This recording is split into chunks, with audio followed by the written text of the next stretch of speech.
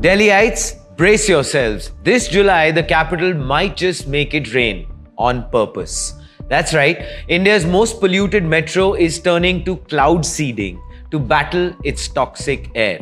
And it's the first time ever that this is being done in Delhi. But the real question is, does artificial rain even work? Or is it just a 3.2 crore rupee weather experiment? Let's go ahead and find out. Between July 4th and July 11th, 2025, aircrafts will fly over Rohini and Bawana and other hotspots in northwest Delhi. What is their mission? Spray silver iodide and salt into the clouds and make it rain. Each flight lasts about 90 minutes, covering about 100 square kilometers. The operation is backed by IIT Kanpur, IMD and DGCA. All clearances are in place. What is Delhi's goal? One burst of rain to wash out particulate matter and give the city some air to breathe. Why is it being done now though? That is the question.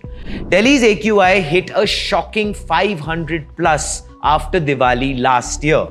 Children were indoors, flights got grounded, hospitals were overwhelmed. It wasn't actually just a smog. It was a huge crisis. IIT Kanpur had proposed cloud seeding way back in 2018. But bureaucracy, weather and budget delays held it back. Now, with 3.2 crores which have been sanctioned and IMD confirming seedable clouds, Delhi's artificial rain experiment is finally ready for takeoff. This isn't magic, it's actually science. Cloud seeding was first done in 1946 by General Electric scientists. Here's how it actually works. If clouds already have enough moisture, silver iodide or salt particles help water droplets form and fall as rain. But it's always not guaranteed. Studies show only a 5 to 15% boost in rainfall, and sometimes it's actually zero. In the UAE, seeding actually worked, but caused salt buildup that worsened local pollution. In China, it cleared skies but redirected the rainfall. What about India? India has done this before, but never in Delhi, and that too for only pollution. Maharashtra tried this in 2019, 18% more rain in a seeded monsoon cloud. The next was Tamil Nadu and Karnataka. They both used cloud seeding to fight droughts. Rajasthan attempted during Udaipur's dry spell. But Delhi's use is very different. It's actually not to grow crops, it's to clean the air. And this kind of deployment in a dense urban setting is unprecedented. What experts are saying about this entire experiment is this. Top researchers are calling this a tech demo, not actually a solution. Because even if it works, rain clears air only for a day or two. And there are concerns. And these are actually far more than what the solution might bring. The concerns are too little rain, no impact.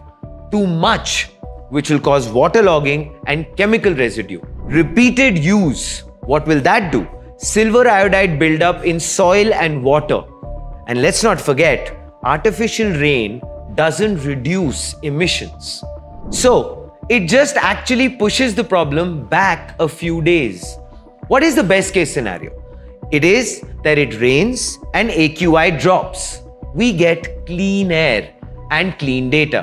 What is the worst case? It doesn't work. But most importantly, we learn. And for once, Delhi has led an experiment which is actually worth doing.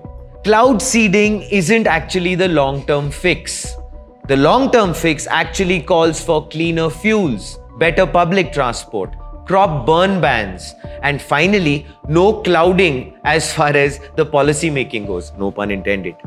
But for a city which is gasping for breath, a little artificial rain might just be the right break that it needs. Delhi is finally seeding the skies. Let's hope it brings more than just rain.